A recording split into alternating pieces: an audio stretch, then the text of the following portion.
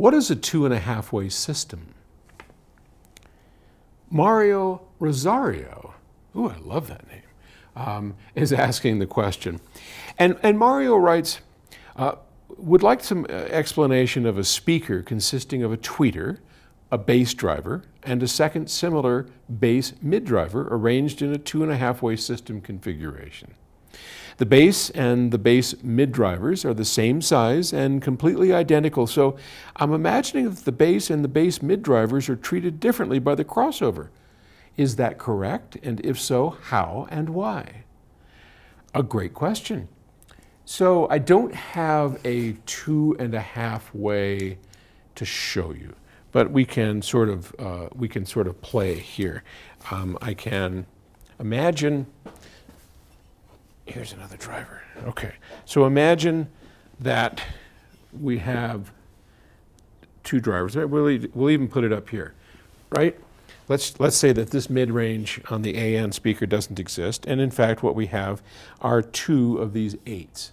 Okay, that's kind of what he's referring to. So this tweeter goes to this and this, and that's like what we would call a 2.5-way.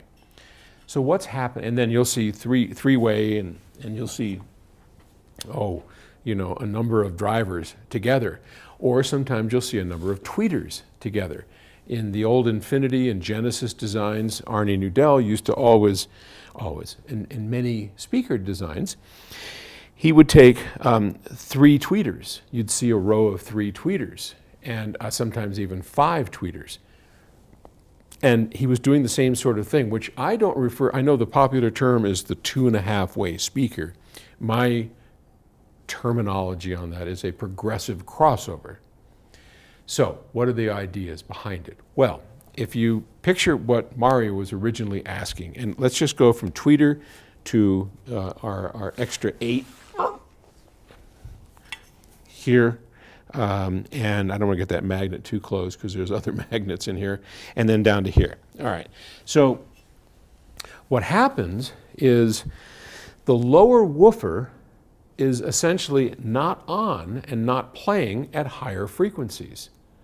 So as the frequency is starting at the tweeter, as it crosses over to the next driver, which is another 8, these two are the only ones that are really playing. I mean, I'm exaggerating because it isn't quite that stark, but just for purposes of explanation, just so you understand, let's just imagine that it is that stark. This is only playing, and now we transition to here, and there's a crossover point, and now this one's the only one playing, and as the frequency goes down, this lower one turns on, all right? And at one point, as the frequency goes down, this one and this one are now 2 drivers playing the same things at low frequencies. So high driver couples to the next driver, and this one's off, and then as the frequency goes down, this one begins to turn on, and now we have 2 drivers producing bass. The obvious advantages to that are relatively simple. One, it's a lot easier at higher frequencies to cross over between 2 closely coupled drivers, because we know that as the frequency goes up, the wavelength goes down. So there's very small waves coming out of here, and then bigger waves out of the mid-range, and then even bigger waves out of the mid-bass, right? So coupling them so that they all kind of sound seamless is a lot easier when the 2 are very close together and you're not trying to extend them way down like this. So as we hand off from this to this, and then finally to that, this works because when we're at lower frequencies, we'd like to have multiple drivers. Just to make a big generalization, the more drivers we have playing at low frequencies, the more low frequency energy that we can produce. So essentially you'd have like twin woofers, right? So that's how that works. Now, I had mentioned Arnie and the way he used to do that with tweeters. Well, he did the same thing with tweeters.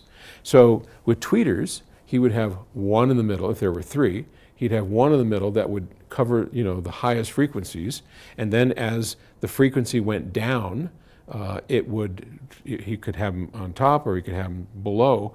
It would, as it went down in frequency, the top one turned off, and then the lower ones took over, and they, you know, if you designed it right, would then reproduce the lower treble frequencies together, and you'd get the coupling of multiple tweeters. So as it went up, then it went to a single point, and then your ear, you know, had a lot easier time dealing with that transition instead of having a long row of tweeters trying to do the same thing all at once.